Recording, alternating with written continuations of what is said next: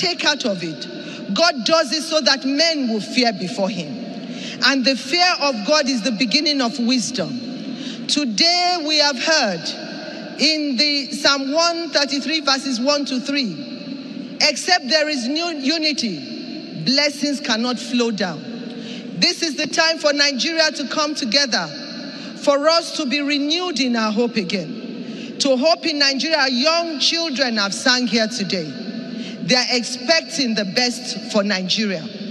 Nigeria's wealth is the commonwealth of all. It belongs to everyone. God has blessed my family. We don't need the wealth of Nigeria to survive, but to do the right thing. And I promise you on this altar that with your help, with the help of God, we will set this nation on the right path. We need your prayers. We need your prayers. I can tell you, I for one am a silent worker. I'm not a noisemaker, but I listen and I hear.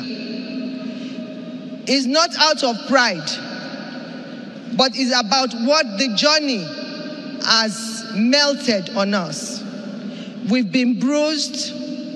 Our body is not like the same again. But once the spirit is strong, the Bible said, if the spirit is there, it will sustain your infirmity. But when the spirit is gone, who can stand? But the spirit of God is in us. We will do the right thing by the grace of God. We need your prayers. We need your prayers. We need the prayers of the church. We need the mosque.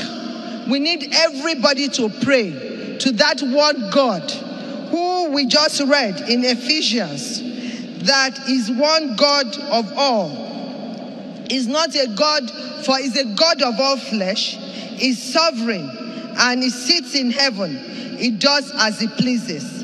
And in conclusion, I think I will end with that last verse of Ephesians 4 verse 6. Is one God, Father of all, who is above all, and through all, and in all, in you all, is in every of his creation. And we want to thank you all for coming out today.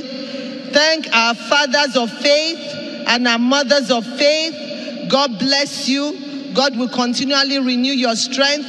You have prayed for this nation, and so it shall be.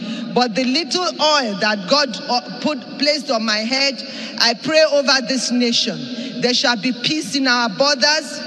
This land shall be prosperous, and it will grow in leaps and bounds.